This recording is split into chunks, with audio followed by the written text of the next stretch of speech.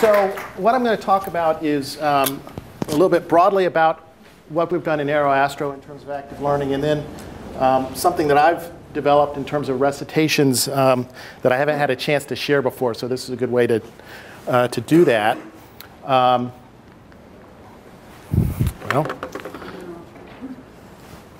So what is active learning? So it's basically any technique that stresses the student's active involvement in their own learning. And there's a definition here by Hake.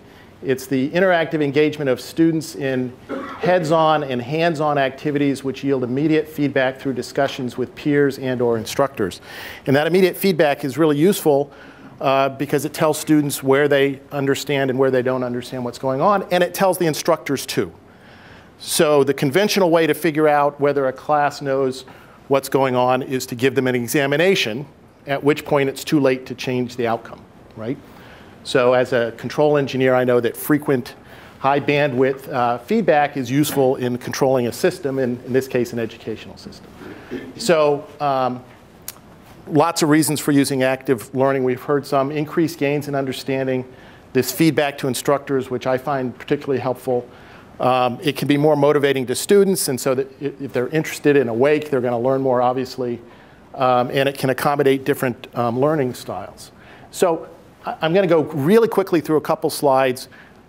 When I taught in Unified, and in any class I use active learning, I learned from Lori that I should explain to students what we're doing. And actually, the slides that you're seeing are slides that we give in Unified. So there's a whole host of active learning methods, and I won't go through these, but we've actually used all of these in Aero Astro and others. And broadly, it's cooperative activities like turn to your partner discussions or concept tests, and then individual activities where the student's responsible, such as cold calling. I might call on a student. Knowing I might call on them makes them responsible for the material, or they might have a reading quiz to make sure they've done the reading, and so on. I'm just going to say, Eric Mazur has a book on concept tests. These are used throughout the Institute. It's used in Teal. They're used in Unified. It's a nice little book. It's about an hour-and-a-half read. I urge you to take a look at it. It's really useful. But the concept tests are things like this. So normally we think about at MIT, here's a circuit, solve it. Write the equations and solve it. This is a conceptual question. What happens when we close the switch? There aren't really equations to solve. You have to understand what's going on here. And if there's people who know a little bit about circuits, I'll just tell you that the naive view is that when you close the switch, you're providing more juice to this circuit. And therefore, this bulb ought to get brighter.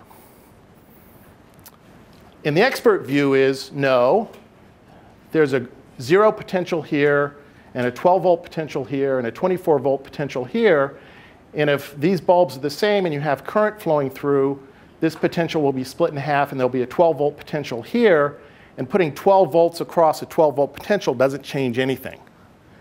So the right answer is nothing happens. And so when you get a student to focus on a question like this, it sort of challenges their understanding. And if they get the naive answer that the intensity of light bulb B increases, then there's an opportunity to talk to them about why that's wrong. And of course, there's data. This is data that Mazur took at Harvard. This is from a year where he didn't do peer instruction and a year where he did do peer instruction. The x-axis is the conventional score, solve the equations, use Kirchhoff's laws to solve the equations. And the vertical one is a question like the one I just showed. Do you conceptually understand what's going on with the circuit? And what he found is that there were plenty of students who could completely solve the circuits and had no idea what was going on. That's what this bubble is. And in fact, most of the class didn't understand what was going on, but they got a wide range of analytical scores. And then he introduced peer instruction, and now there's still a wide range of analytical scores, but most of the class understands conceptually what's going on, and that's an improvement. And I show this to students to say, this is why we're doing it. It works. And then I show them this one. Now, I didn't do something longitudinal, but I looked at my own data. And here was a question that I think I had a pretty good concept question on in class. And then when I quizzed the students on it, well, this is MIT, right? Everyone can solve the equations, right? Not like the previous data. Everything's above a 5 this way. But everything's above a 5 this way, which is great, which means, at least on this particular concept, I connected with the students. This question, analytically, everything's above a 5, but there's a lot down here conceptually that's 0, 2, 3, 4. And what happened was I designed a poor concept question. And when I read the student responses, I thought back to what I had taught, and I understand what I did wrong, and I changed the concept question the next year. But there's a lesson here, which is that the educational outcome can depend critically on a single lecture or even a few minutes within a lecture. And on the one hand, we don't normally think that way. And on the other hand, we should think that way, because why would you be lecturing if it weren't true? Right? But we don't treat our lectures that way often. So that was my experience in Unified. I want to talk briefly about this thing that I've started doing called stand-up recitations. So what happened was that in Unified, we had all sorts of active exercises in the lecture, but we were teaching the conventional recitation. Right? I go into the room, I give 4 or 5 example problems. Are there any questions? Students ask very pointed questions about how they solve number 3 on the homework. Not very effective, right? So the basic idea here is to have students work simultaneously at the board in small groups to encourage interaction between the students and with the faculty. And to me, what this really does is it emphasizes the idea that I'm coaching students, not telling students the answer. So here's what it looks like in practice. So you just divide the room up into boards. So we have 2 students sort of working on this piece, and there's 2 students over here working on this piece. And here I am intervening with a couple students to help them out. And one of the things you can see, even though these aren't great pictures, is that from a distance, you can tell what's going on in the room. You can tell what students are doing, which you can't do when students are working at tables. So let me just talk about how I do this. So before the class, I prepare a range of problems. So I might prepare 4 problems, anticipating that I'm only going to get through 2 or 3. But I don't know what's going to happen in the class, right? So I have to be ready in case they do really well and I need to have 4 questions. I divide the class into groups. The best size is 2 students per group. You always have an odd number, so you put 3 in. If board space is a real problem, I may put 3 in a group. One thing you have to be careful of is group self-selection. You sometimes have the weaker students shunted together. And so I'll often say, well, work with someone you've never worked with before. Or I'll count out the students and make sure that, that there are good groups. And then you assign board space to each group. And if there's not enough Blackboard space, you can use these big Post-it posters, and that works just as well. And then you explain the problem carefully. You make sure that you ask, does everyone understand? Because you want everyone to work on the right problem. And then the groups begin working the problem. And then what happens is that I and my TA circle the rooms and look at what students are doing, and we intervene as appropriate, right? And that's the tricky part. You don't want to do it too early, but you want to make sure that students don't waste a lot of time as well. And students may say, I don't understand, I need some help, and they'll call us over. And at the same time, I'll monitor sort of the entire room, which is easy to do because they're standing.